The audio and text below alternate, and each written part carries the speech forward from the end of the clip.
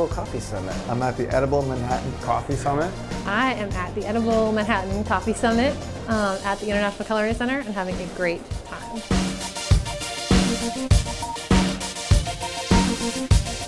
Well, I think more and more roasters are trying to define their aesthetic and their style, and some of that comes from how we buy green coffees and, of course, how we roast the coffees. I'm seeing a lot of new innovations in technology, the quality of coffee that's being produced in coffee shops, and the consistency is really what's kind of come around. We use the La Mazorca Strata EP. Really excited about it because you can program your profiles, your pressure profiles, so that way each barista is pulling shots on the very same profile. They have better brews now.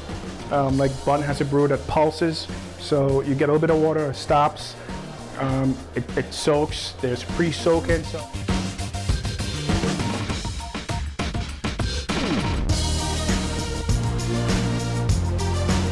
When we think about innovation, I think it's easy to talk about like tools or technologies or methods, and the thing that I am always most excited about is the quality of coffee and the traceability coming from not just origin, but like the producer level.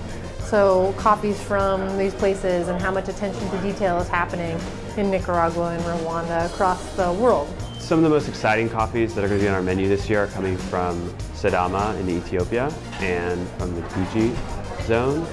I see a more approachable style of educating the customer, letting them gain as much knowledge as they want, but our staff being armed with all of it. Espresso.